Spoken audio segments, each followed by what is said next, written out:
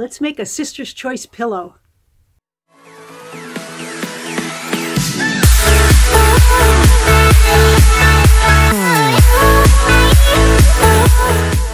Today we're going to make a pillow cover. We're going to do it in the Sister's Choice pattern. That's this block right here. So we're going to take this and make it a little bit bigger, and I'm going to use Americana colors. So let's get some fabrics, let's get it cut out and start sewing.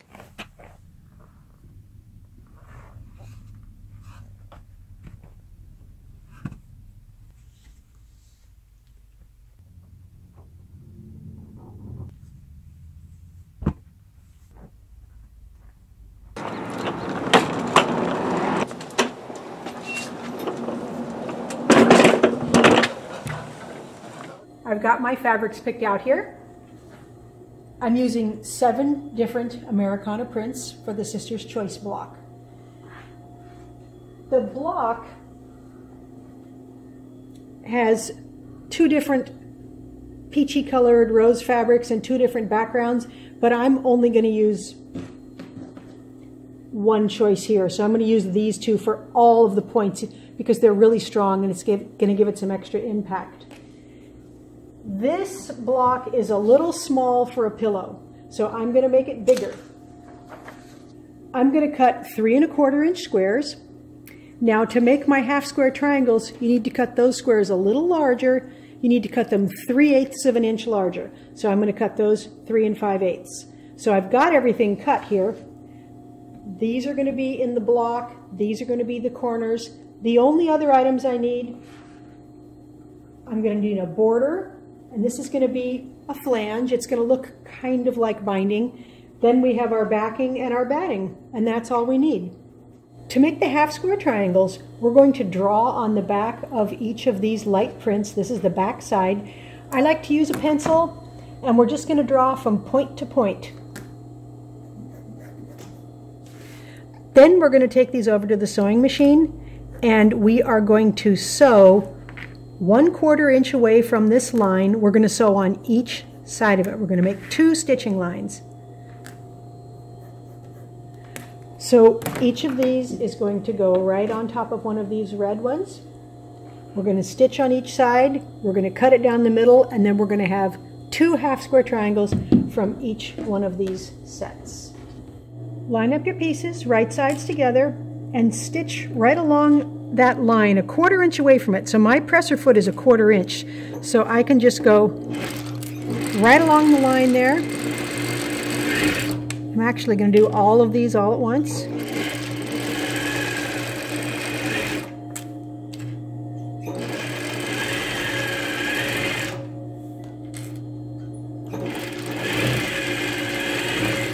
Now I'm just going to spin it around and do the other side.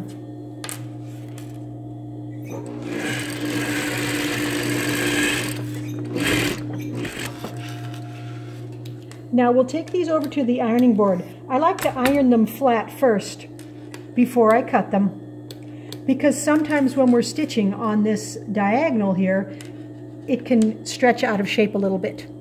I'm going to give these a quick pressing just to flatten them back out.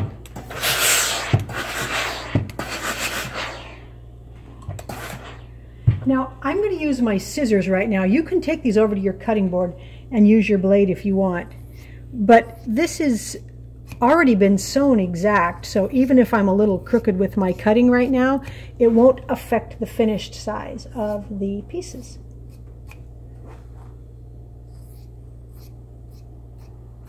Now we are going to open these up and we're going to iron that seam towards the dark side. That's all you have to do.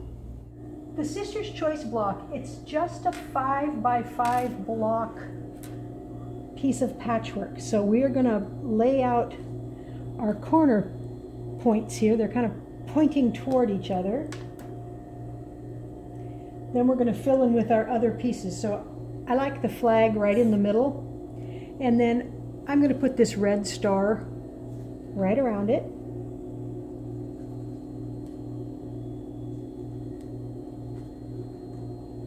And then I'm going to put the blue right here. the light one in the corners.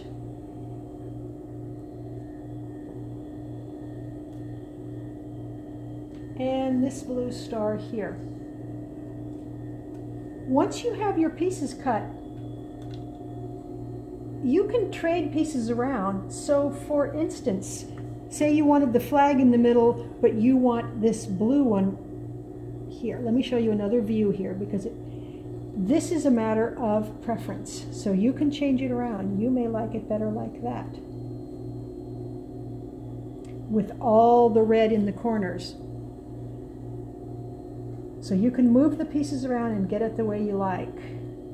When you have your block laid out the way you like it, you have two choices for sewing the pieces together.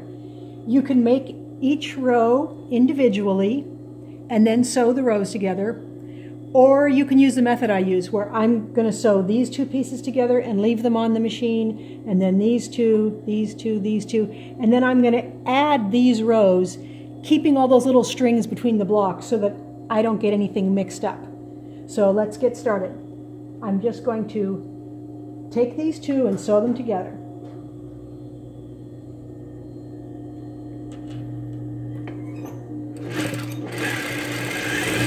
I'm going to leave it on the machine. These two come next.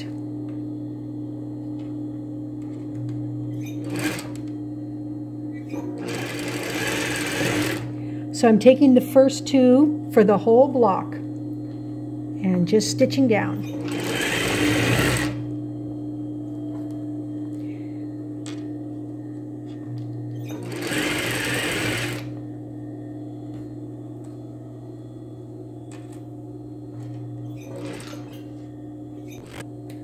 Now we're not going to trim our pieces apart. We're going to leave them sewn together. I'm just going to slide this over just a little bit.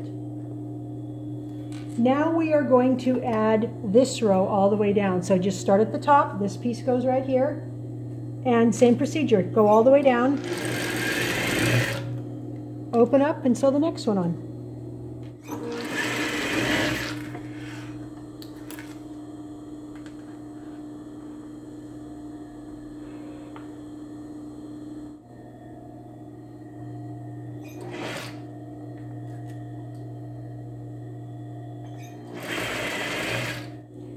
I've got the last couple of pieces here.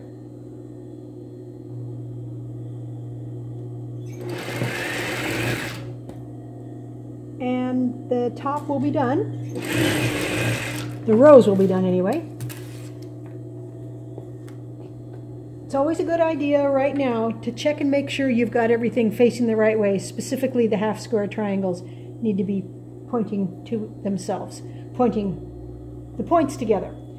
Now, you're going to want to finger press these seams going opposite directions. So this is a little bit thicker here. It wants to go to the outside, and then we're going to do the other one towards the middle, towards the middle, towards the outside, and then alternate. So that was going that way. This is going to go this way. Then when we sew the rows together, it'll lay nice and flat because you can just butt those seams right up next to each other. So I'm drawing my fingernail right across that, and it really does flatten it out and keep it going the way you want. Now we're going to flip this over and we're going to stitch right down. So because those strings are there, we know we have them in the right order, and it really helps match. So start at the top here. And make sure you have, if you want to look, you want to make sure your intersections are all matched. So we want these seams lined up. But you can feel with your fingers, because this seam allowance is going that way and the bottom one is going the other way, and you can really feel if they're matching. We've got one more row to sew on here. Let's get that finished up. Now you'll notice I didn't trim off the dog ears. The dog ears here, you can if you like. I just don't find that they add very much bulk. Now if you want to see if your seams are matched up and lined up real well, you can trim apart this little stitching. You can peel this open and see if this line is lined up on that line.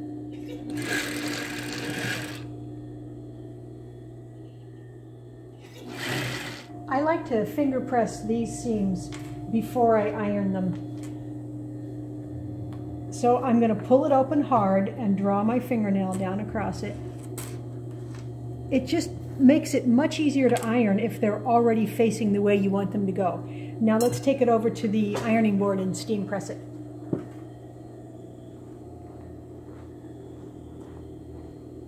I'm ready to put my borders on. I'm going to do a small border around this pillow because pillows have dimension, and if your star points go all the way to the edge, you lose them as they come down the pillow because it's curved. So that's why I'm going to put this light border around the edges here.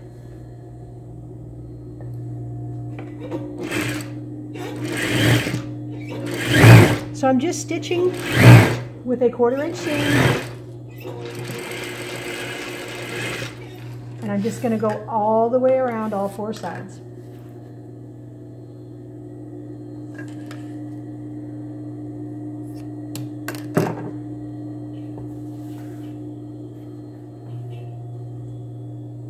Now we're going to put this outer border on. This is going to end up being a flange. It's a little decorative trim on the pillow. So we're going to sew it on the same way. As with any border, stitch it on without stretching. Just lay it right down and don't stretch.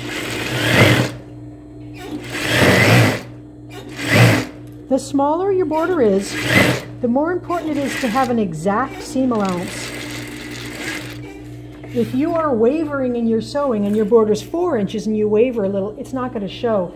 But if your border is only, 1 1/4 inches and you waver a little, it's really going to look crooked. So try to be really, really straight on these.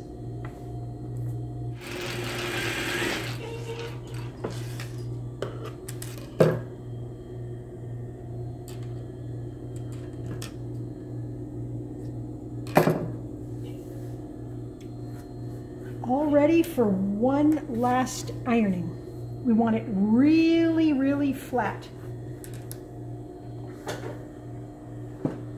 I've got a piece of batting here. I use the Hobbs, 80% cotton, 20% polyester.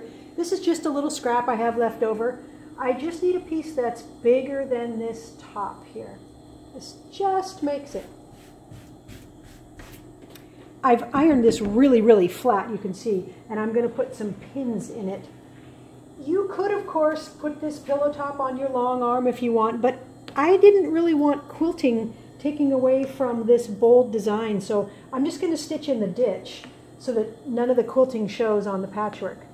So I'm just going to put a few pins in so nothing moves. It's really easy to quilt this way because we're just quilting to the batting. There's no backing. So even on my machine, it'll quilt up really, really easy. So let's take it over to the machine. We're going to edge stitch around and then we're going to quilt it.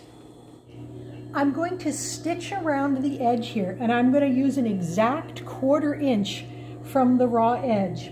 We need that straight stitching line because we're going to use that when we finish the pillow. So we need a nice straight line. And in fact, I think I'm going to use a contrast color thread so I can see it easily on the bottom, because the white won't show very much. Let's use a light green.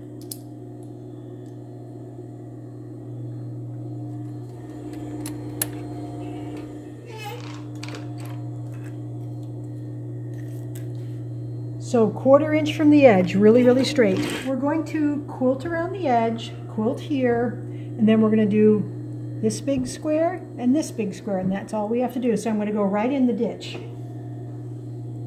So I went all the way around the outside. Now I'm going to go in this seam all the way around. Now I've switched thread colors.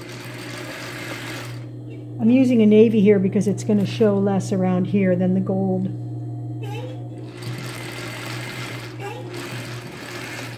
The top is all quilted. You can see from the back, because I used a different color thread, I just went around and around and around.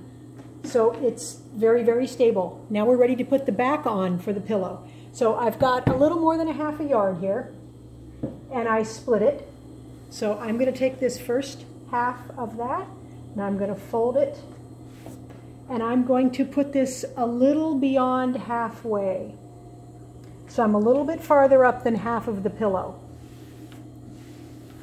Now I'm going to take the second half. I'm going to leave the selvages on there because that'll keep it from fraying or coming apart there. And I'm going to set this on here, make sure everything is nice and flat. Now I'm going to pin it through all these layers. You can feel where the edge of it is. So I'm just going to pin this a couple times and I'm going to flip it over, pin from the other side. So I'm going to flip the whole thing over. It's still nice and flat. And we're going to pin around the edge and then we're going to stitch just inside this stitching line. That's why we needed to have it nice and straight, because we're using that as our guide for stitching our pillow front to back. So put a few pins in and then trim away some of the excess fabric so it's not in your way. Take it over to the sewing machine and then we're going to just stitch right inside this line here. And if you want to move your pins that were back here to this side, you can. It's always nice to know where they are so you don't sew over them and break a needle. I'm going to stitch just inside this stitch line, just a little bit.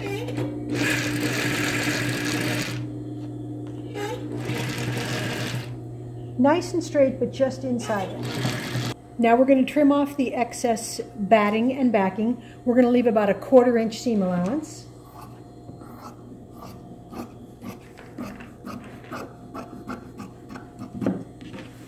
Just trim all 4 sides and a little bit of the bulk in the corner.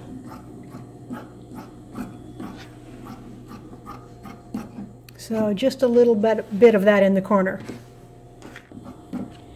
Okay, let me show you how to flip this and make it really, really flat. So we've got our opening here. We're just going to turn it right side out and then we're going to poke the corners out. There's a lot of tools for getting your corners nice and flat, but since we've gotten that excess bulk out, fingernails work pretty good.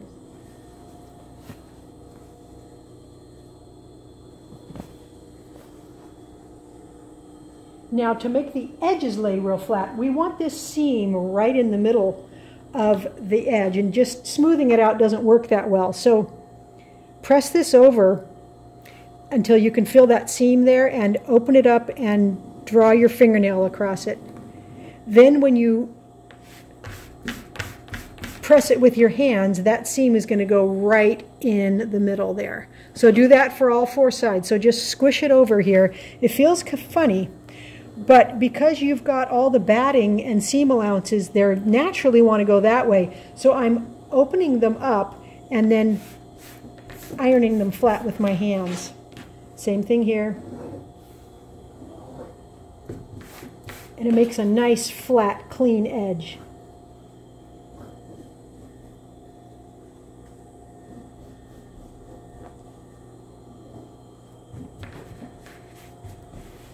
Now you can flip it over.